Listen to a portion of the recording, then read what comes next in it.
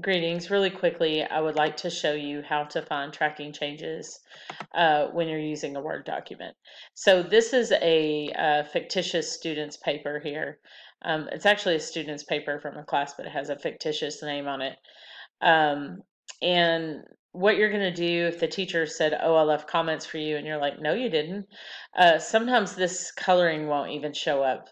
This is showing up because this is a template in here, but you'll see what to do to see everything. So go to the review tab, go over to where it says tracking changes, and if your menu isn't down and it's up here and shorter, there'll be a little down arrow somewhere where you can go ahead and extend it so that you can see this section.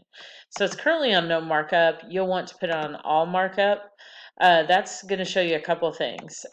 First of all, this is the incorrect title of that poem, just so you know.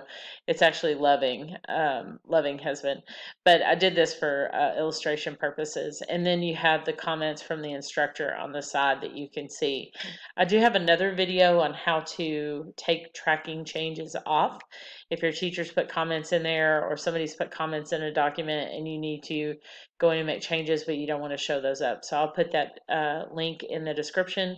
And I hope that you'll subscribe to the channel. It does help. And I will try to post some more helpful tools and tips for you to be successful in writing. Thank you and have a wonderful day.